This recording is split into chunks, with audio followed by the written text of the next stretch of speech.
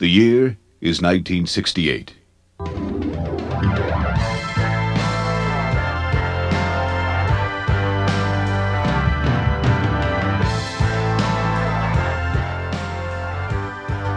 Groovy, far-out times of starshine and moonshots.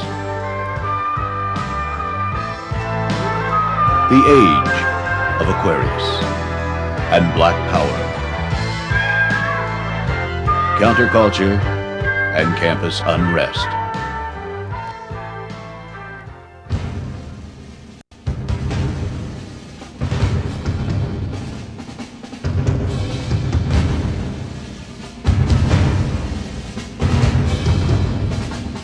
At The Ohio State University, there is a generation gap. Coach Woody Hayes begins his 18th season at OSU with only a handful of upperclassmen. Spearheading the seniors are offensive tackles Dave Foley and Rufus Mays. Punishingly precise, both blockers will be proclaimed All-America by season's end. But the bulk of Woody's lineup is a roster full of sophomores.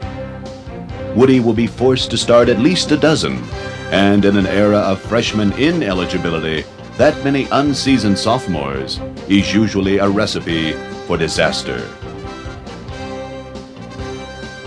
Fortunately, Woody surrounds the squad with a brilliant coaching staff, including Lou Holtz, Earl Bruce, Lou McCullough, and Bill Mallory.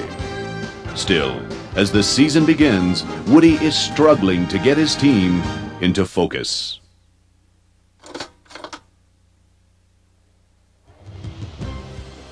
Tickets cost $6 for the season opener against Southern Methodist University.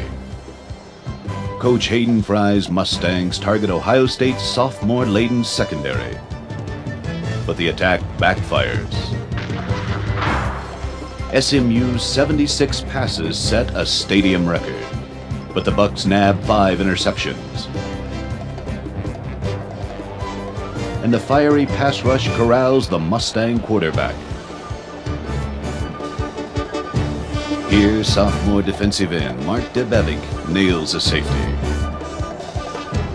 Sophomore Rex Kern is Woody's quarterback, a dazzling ball handler, a dangerous runner.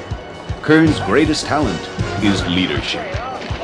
Indeed, Kern is about to give Woody more than he bargained for. Early in the game, this is what the Buckeyes do on third down. That's right. Conservative Woody Hayes occasionally punts on third down. In fact, the Bucks have already logged 2 third-down punts when Kern is sacked on this third-down play late in the second quarter. Any coach who likes to punt on third down has to punt on fourth down. Woody sends in punter Mike Sensabaugh. Kern sends Sensabaugh right back to the bench. The crowd is delighted. The coach is flabbergasted. Kern lines up his team and calls for a pass. Finding his receivers covered, Kern somehow, some way, makes the first down. To a standing ovation. A few plays later, Kern hits Dave Brungard for the touchdown.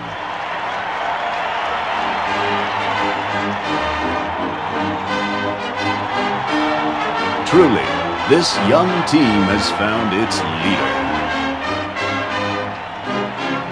Of course, Kern has the help of other talented sophomores, like high-stepping John Brockington.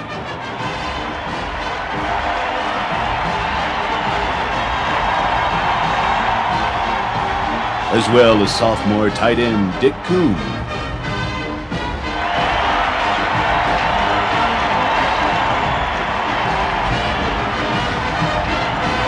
Not to be outdone, junior halfback Dave Brungard glides to his second scoring reception and bulldogs his way to a third TD.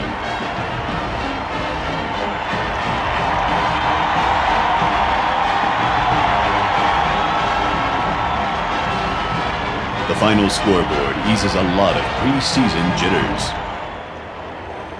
7 days later, big plays and high-caliber defense helped the Bucks bag the Oregon Ducks. The game has barely begun when Mike Pulaski blocks an Oregon punt, snares it, and waltzes home with 6.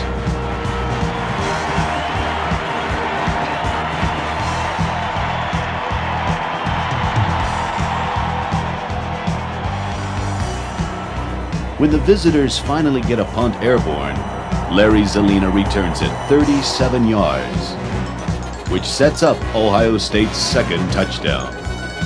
A 35-yard romp by junior fullback Jim Otis.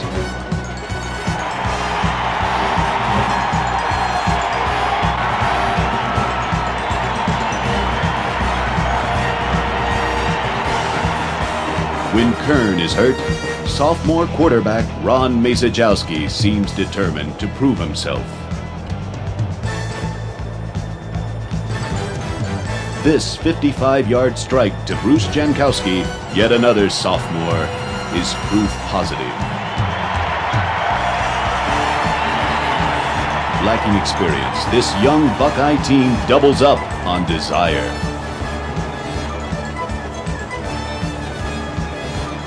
So dominant is the defense in this 21-6 victory, Oregon is unable to gain even 1 first down the entire second half.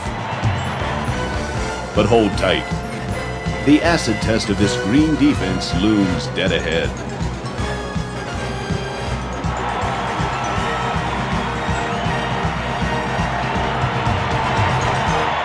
In 1967, Purdue had humiliated Ohio State 41-6. In 1968, Purdue is the nation's #1 team. Quarterback Mike Phipps fronts a murderously sophisticated passing attack. Phipps' favorite receiver, halfback Leroy Keys, boldly boasts, "No one can cover me one-on-one." Sophomore defensive back Jack Tatum takes that as a personal challenge. The odds makers, however, don't give Tatum or the Buckeyes much of a chance. Before a record-setting crowd, Ohio State takes the field, a 13-point underdog.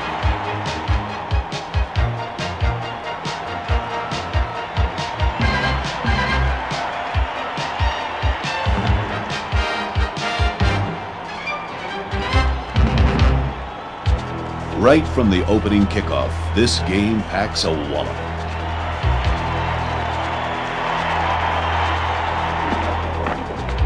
Ohio State pounds downfield.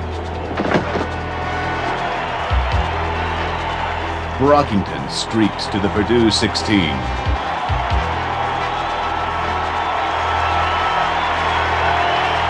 But a holding call moves the ball back to the 31. Jan White makes the catch and kicks loose to the 11.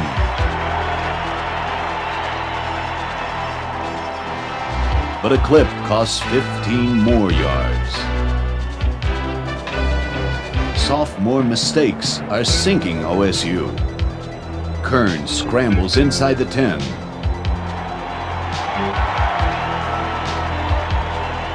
But a chip shot shanks right. Purdue's first offensive play is ominous. Phipps finds Keys for 13 yards. Dave Whitfield brings the Boilermakers back to earth. After Purdue punts, the Buckeyes battle back.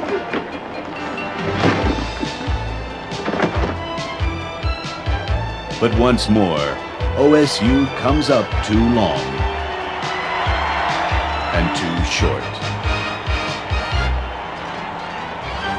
As the game moves through the second period, it's obvious Leroy Keys has met his match. Every move he makes, Keys can feel Jack Tatum literally breathing down his neck.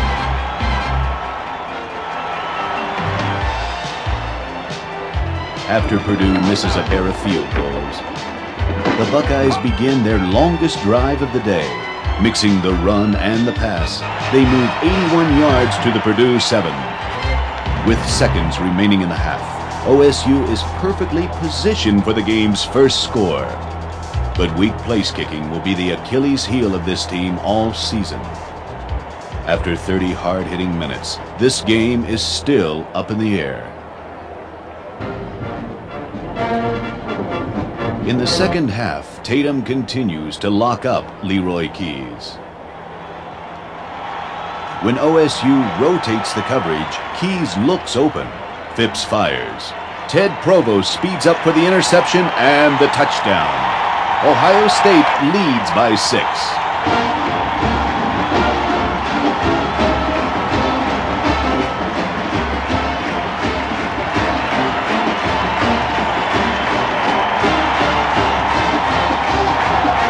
Minutes later, sophomore Jim Stillwagon intercepts on the Purdue 26.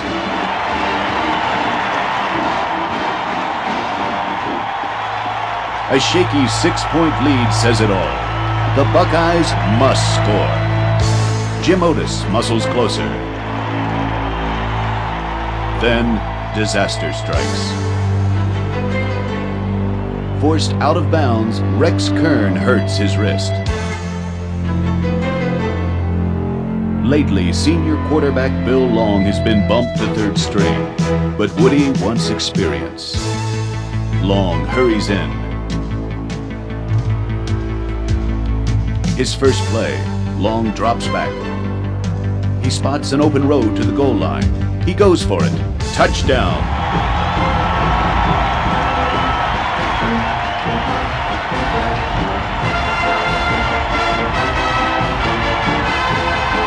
The conversion adds a touch of irony. Ohio State now leads by the same margin they were supposed to lose by. According to Woody Hayes, defense wins the upsets. Woody will call this the greatest defensive effort he has ever seen. Purdue is held to only 100 passing yards and 57 yards rushing. Ohio State has whitewashed the #1 team in the nation. And after 16 minutes of tension, the lid pops off. Ohio Stadium goes wild. Even Woody Hayes is carried away by the victory. The field floods with gleeful fans. "We're #1," they shout. "We're #1. We're #1." The following week, reality sets in. Ohio State is rated #4. And Northwestern has an early lead. But watch out, Wildcats. The Buckeyes are catching up.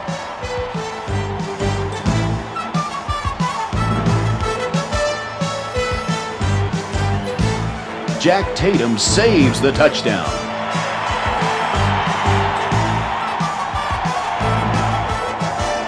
Kern's 72-yarder to Jan White is the longest pass of the year.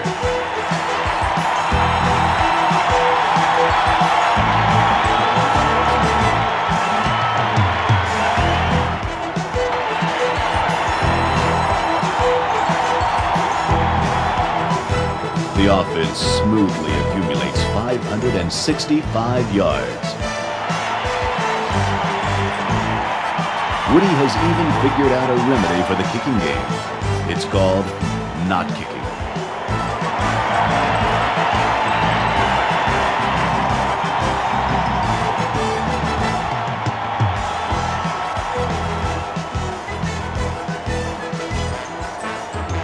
When Masajowski hits a happy Ed Bender, there's no doubt about it. This team is on the roll.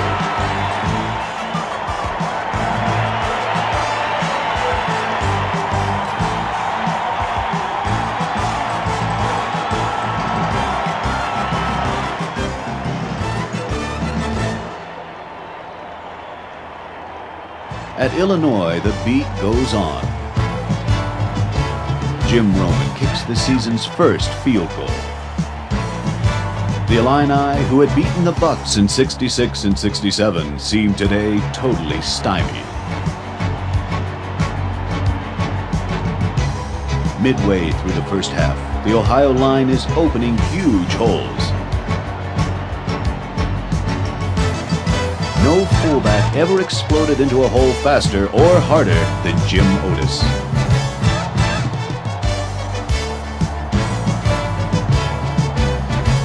After Otis scores, Kern picks his way to 2 more touchdowns.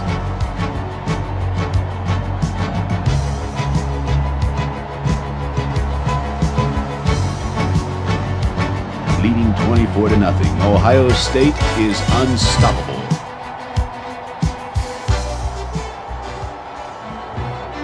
But the second half is a whole new ballgame.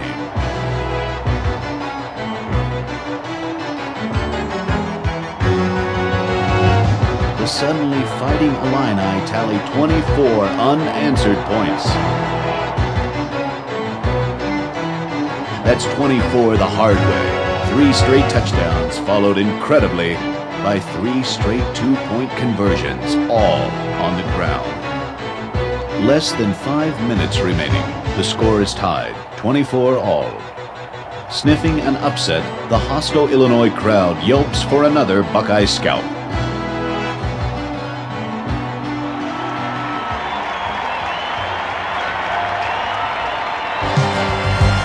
On the next crucial series, Kern is knocked cold. Masajowski hurries off the bench. He hits Zelina for 10 yards. On 3rd and 6, Masajowski rolls wide for the first down.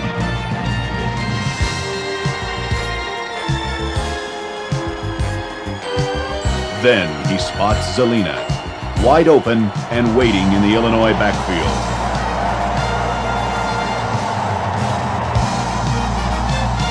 Otis thunders home for the go-ahead touchdown.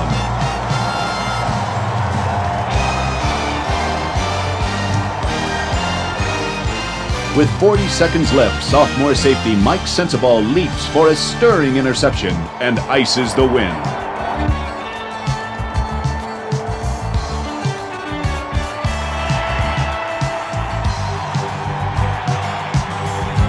The following week, the season's second record-setting crowd settles in for the invasion of the Michigan State Spartans. Mike Sensabaugh is still sizzling. In the first quarter, it's Sensabaugh on the interception.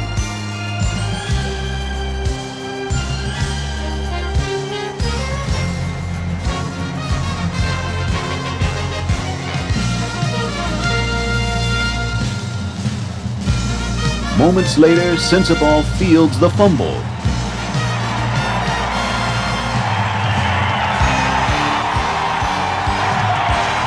When the Spartans threaten, first down on the Ohio 19, Sensabaugh tips this pass to Mike Pulaski.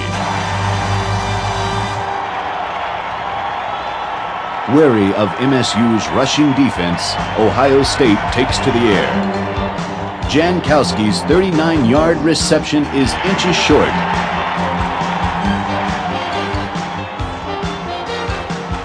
Otis takes the touchdown. Early in the second quarter, Jankowski gets his, stretching for a fingertip touchdown.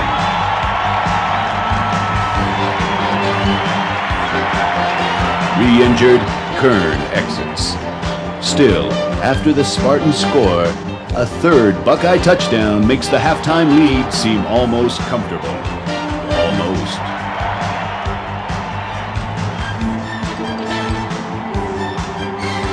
Provost opens the second half with Ohio State's third interception.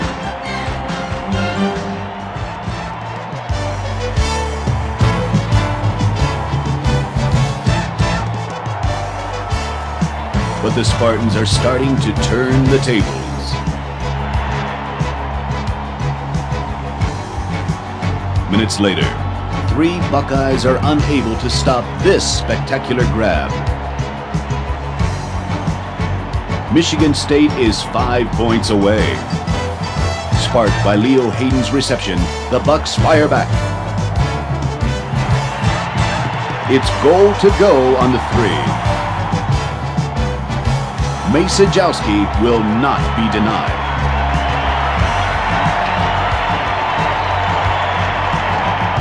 However, Ohio State's try for 2 is shot down. There's still plenty of spunk left in these Spartans. After they score, an alert Ted Provost trips up their two-point try. Once more, Michigan State is within a touchdown. Like heavyweight boxers, both teams have fought toe-to-toe for 45 minutes.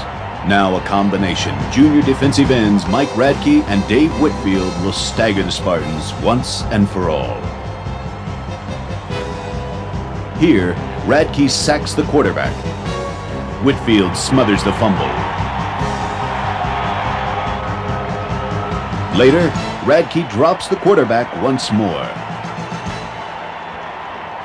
The reverberating knockout punch comes when Radke gets the sack and Whitfield gets the football. The Spartans are down for the count. As Michigan State's Duffy Doherty congratulates Woody, from somewhere way out west wafts the first faint smell of roses.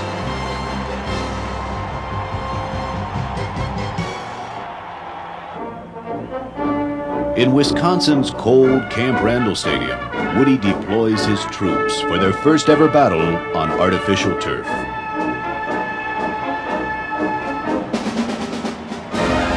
Masajowski starts at quarterback. He hits Zelina drifting across the middle for 37 yards, positioning the Bucks for a field goal. Oh yes, Woody likes what he sees.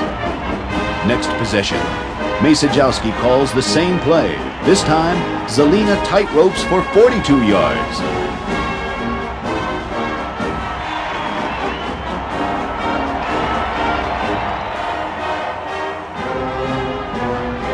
Now Masajowski to Zelina clicks for 6.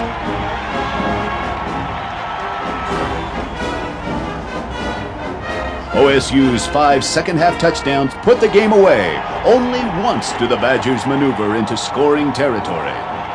Ohio's defense is so aroused, not even the referee is safe. Final score, Ohio State 43, Wisconsin 8. The biggest victory margin of the season.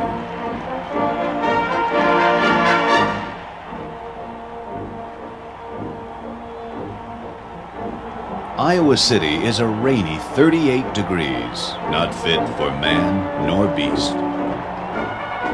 The Hawkeyes have trouble holding on to the pigskin.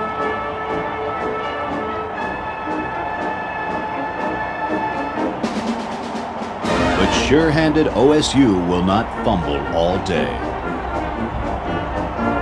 Despite the gloom, the Buckeyes keep their eyes fixed on one shining goal. Each first down, each touchdown moves Ohio State closer to a Big Ten title showdown. For the first time all season, a healthy Rex Kern is able to play an entire game. Iowa cannot derail Ohio State's destiny. Now, Woody Hayes is gripped by one obsession. Now comes that team from up north.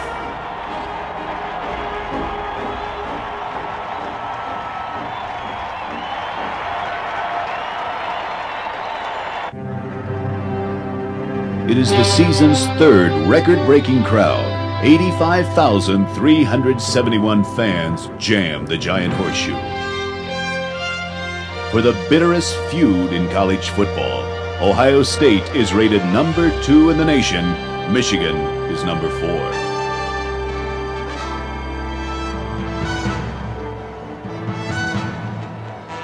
Both teams are tied atop the Big Ten.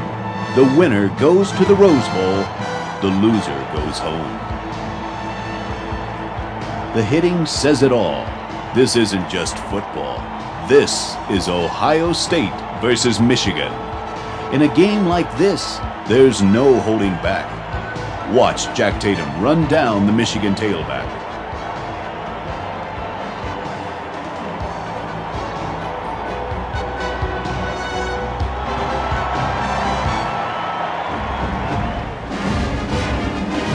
After the Wolverines draw first blood, Zelina's 52-yard return electrifies the Buckeyes.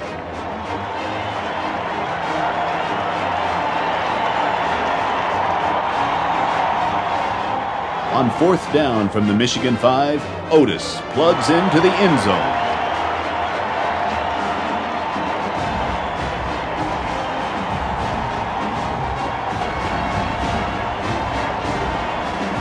Early in the second quarter, a short punt has given the Bucs good field position.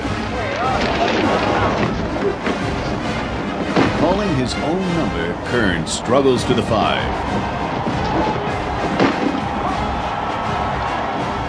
Kern on the keeper. Touchdown, Buckeyes. Ohio State takes the lead.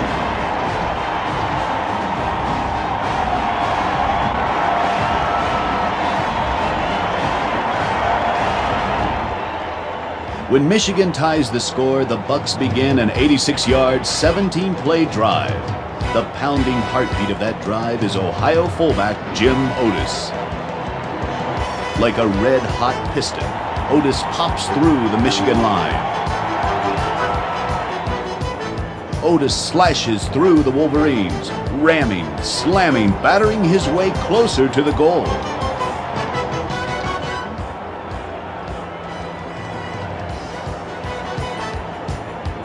Michigan knows he's coming, but they can't stop him. Otis for the touchdown.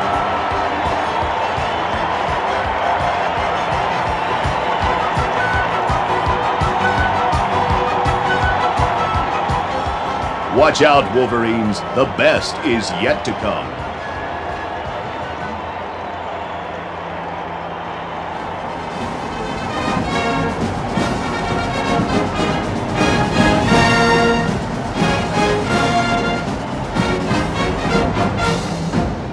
Larry Zelina lights the fuse on a second half of unforgettable fireworks.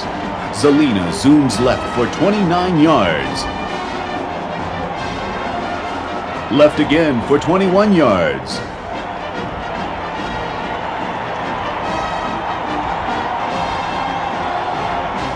Right guard Jim Strickland pulls out and clears the way for Zelina's touchdown.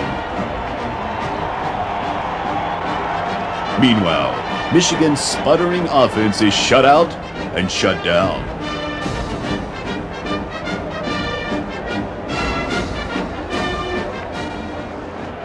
In the fourth quarter, Big Blue is buried under a blizzard of Buckeye power. First, Jim Roman boots the longest field goal of the season.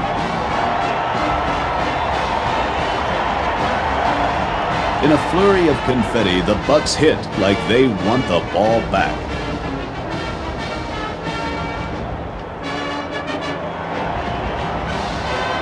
They get it when linebacker Doug Adams twists out of the crowd with the interception.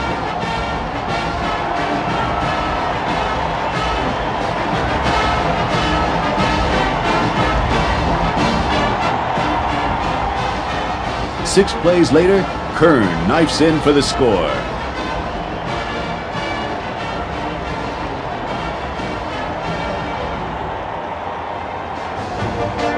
After OSU holds the Wolverines, a huge hole opens for Ray Gillian, who rockets 40 yards.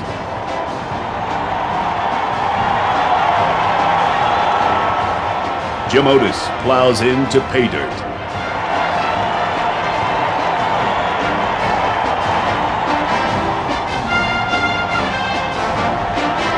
On the next play from scrimmage, Art Burton intercepts.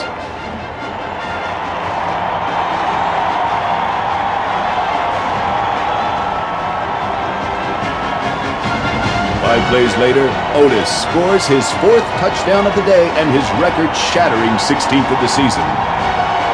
The carnage is complete. For the first time in 11 years, Ohio State is going to the Rose Bowl. It's party time.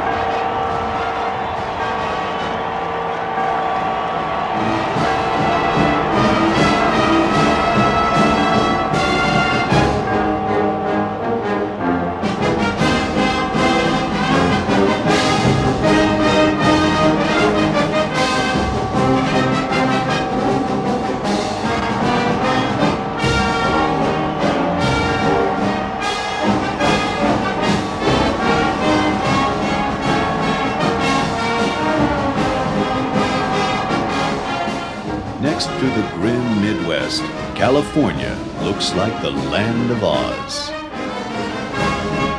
Real flower power.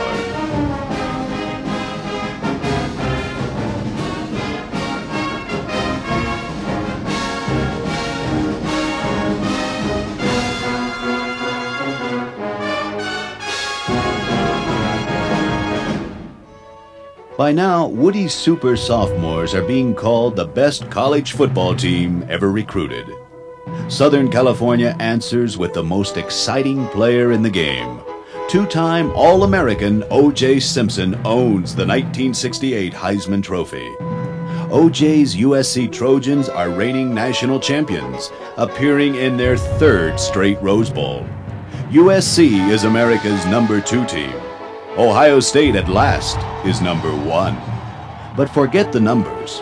Here, the national crown will be won not in the polls, but on the playing field. This is it, a fight to the finish for the national championship. Initially, OSU is bottling up OJ and hobbling the Trojan quarterback.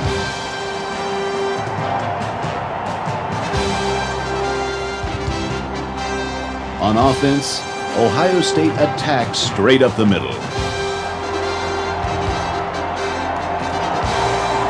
Center John Muhlbach guards Alan Jack, and Brian Donovan stab at the heart of the Trojan defense. Rex Kern rocks Southern California like a one-man earthquake. In scoring territory, however, inches turn into yards.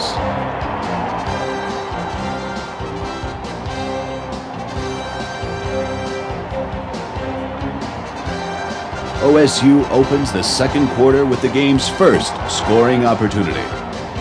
But the kick strays in the direction of Disneyland. USC takes over.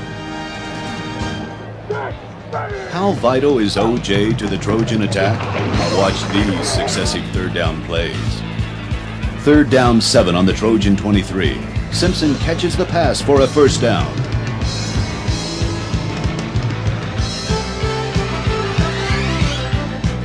Three plays later, third down 7 again. Simpson again.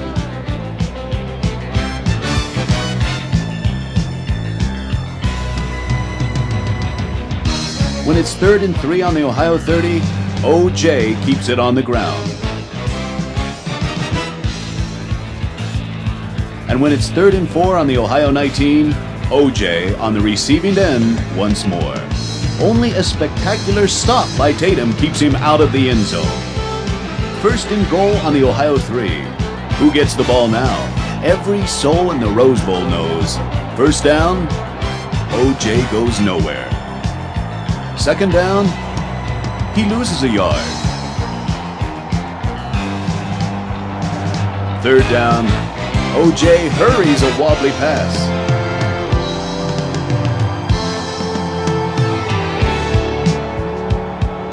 After a brilliant goal line stand, the Bucs are down 3-0.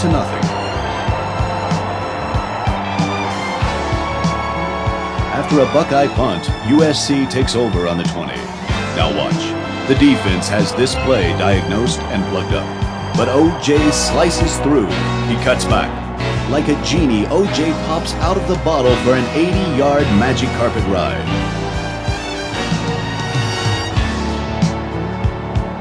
The Trojans are on top, 10-0. Time for the Buckeyes to go to work.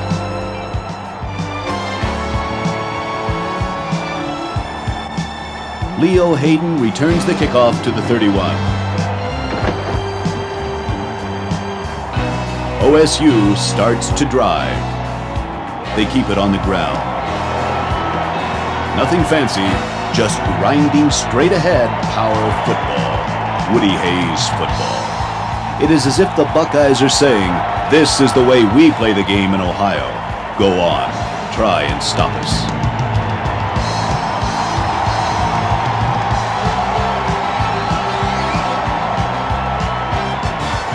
When Kern finally puts the ball in the air, he hits Ray Gilliam.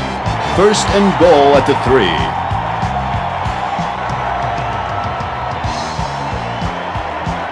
Otis trampolines over the top.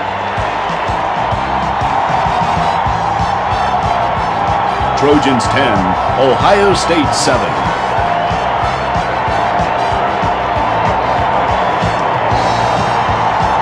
A minute 45 remaining in the half. USC's hurry-up offense is rushed off the field.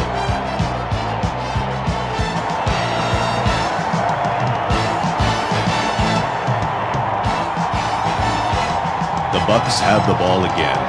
Kern connects on 2 clutch passes. To Jan White for 17 yards. To Ray Gilliam for 19 yards.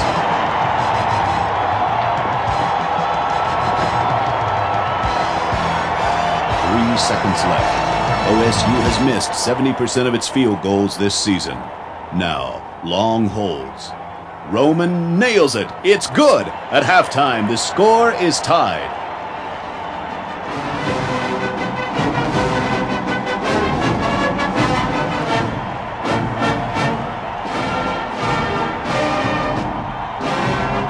A 100 practices and 1,000 plays since the season began. 30 minutes separate one of these teams from the national championship. If the defense has their say, that team will be Ohio State. USC's air game is grounded.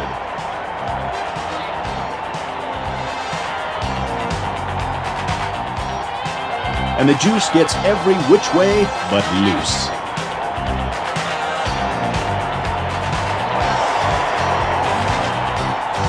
On their 3rd possession of the 3rd quarter, the Buckeyes keep the ball on the ground, chewing up the clock. Wearing down the wearying Trojans.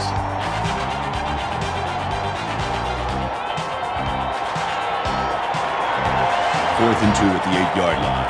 Jim Roman kicks OSU into the lead.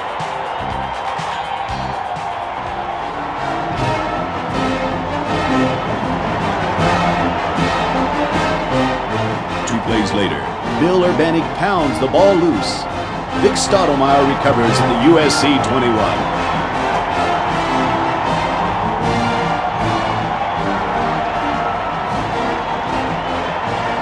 Once again, Rex Kern proves himself the master of the broken play.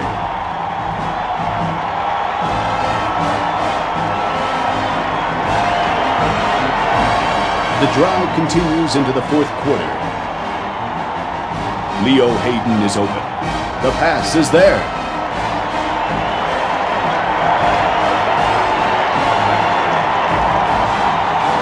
The Bucks lead by 10.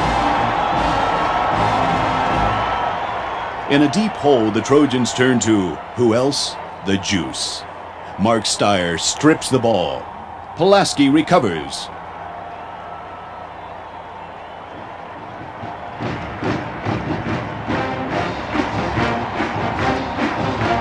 The offense takes the field, looking for the clincher. The Trojans blitz. Kern dumps the ball to Gilliam. Ohio State touchdown! And the celebration begins.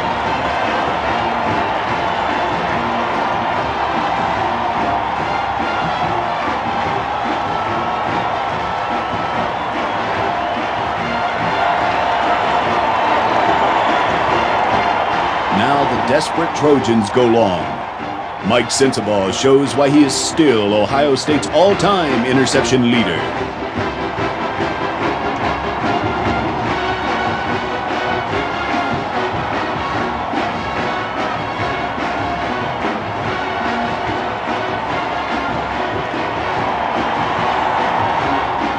Later, the Trojans are in scoring territory.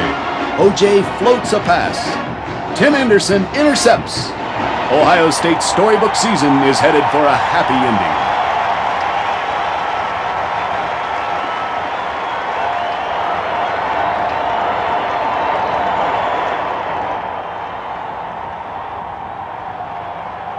Although the Trojans are awarded a score on this controversial call, the hay, as Woody Hayes would say, is in the barn.